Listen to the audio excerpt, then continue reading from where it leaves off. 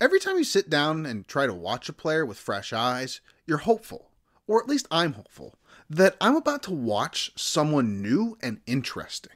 It won't be all sunshine and rainbows today on the Tyrone Tracy profile, but I have found a lot to like in the game of the Purdue running back.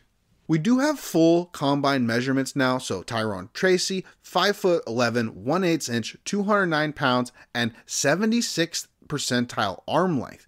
I just bring that up. I usually don't talk about arm length with running backs, but it's important to note that Tyrone Tracy used to play wide receiver, and when you really look at it, he does have quite the wide receiver's build, unlike some of these transitional players who look a lot like running backs when they get to the position. Tracy still has a little bit of wide receiver in his build. Tracy ran a 4.48 at the combine, 94th percentile broad jump, 85th percentile vert, 90th percentile 3-cone. He did all of the events and got an official 9.77 out of 10 on the relative athletic score. So all of that stuff is just great. A+, A++, incredible athletic testing for Tyrone Tracy. Now, one downside on the objectives is that his age is 24 years, 9 months as of September 1st, meaning just like Ray Davis, he will be turning 25 years old in November. So what is the big reason for Tyrone Tracy,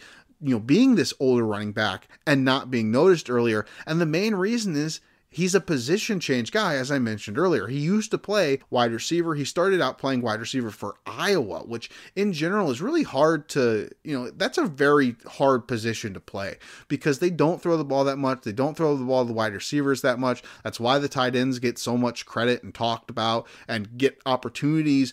Aside from being as big as they are often and as athletic as they are often, they get opportunities to be the number one receiver on these teams, the tight ends for Iowa. And so, wide receivers for Iowa don't get that many looks. And so it's hard to know, I think, for a player if they're just not developing or if it's a part of the system. So I do kind of blame that whole situation with Iowa for the long transitionary period. But it's important to note that in the 5 years, because he did start college in 2018, in the first 5 years he played in the Big Ten, he had 33 rush attempts and 94 receptions. So he had more receptions than rush attempts in each of these first 5 seasons. It wasn't until 2023 that he was more featured as a running back, more as the number 2 running back, so not really featured, and he had 113 attempts with 19 receptions. The 113 attempts being a very clear career high, and with the 33 before, he had 146 attempts through 6 years of college. So Ray Davis, again, also 25 in November, but these are very different profiles because Ray Davis is a far, far, far more proven running back.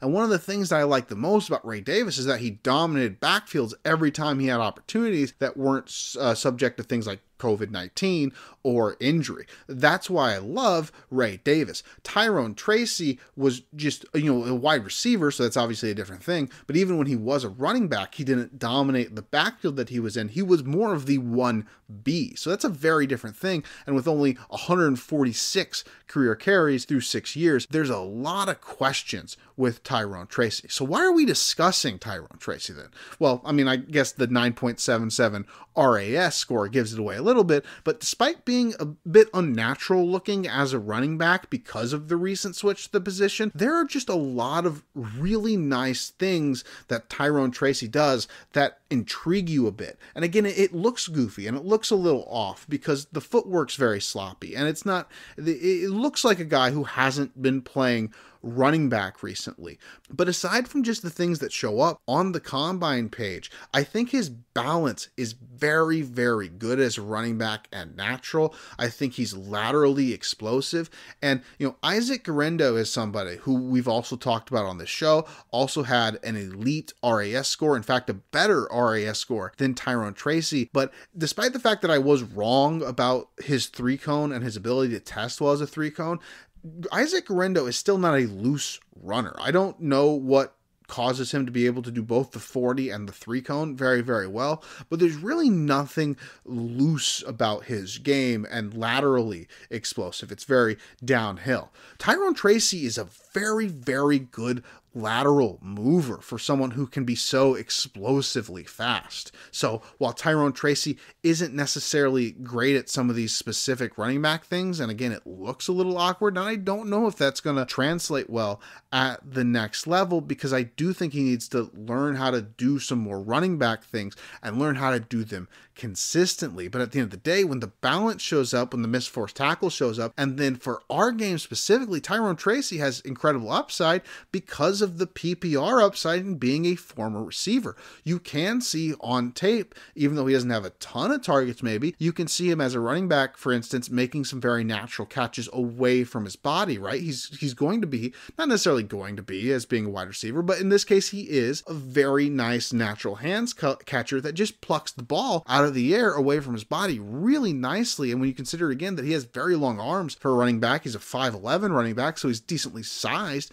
This is a guy who a lot of the running backs in this class, especially outside of the top 3, 4, 5, 6 guys, these guys are running backs who are maybe good at 2-down backs or good 3rd-down backs. Tyrone Tracy represents one of the only running backs that I've watched outside of the top 5 or 6 where I do see, even if it's a long shot, the way that he can be a 3-down back. So in this running back class where there is a bit of a lack of upside, Tracy is a sleeper that checks a lot of boxes outside of the refinement. And if you get that long shot refinement, Tracy is one of the few sleeper backs in this class with true 3-down potential. And I think that's worth keeping an eye on. And so that's why Tracy, I don't want to rank them. I don't really want to rank any running back right now outside of my top 6 because it's just fluid and changing so much and there's so many roles around it. But if you were asking me outside my top 6 who a running back was that I thought had the most upside as a 3-down running back,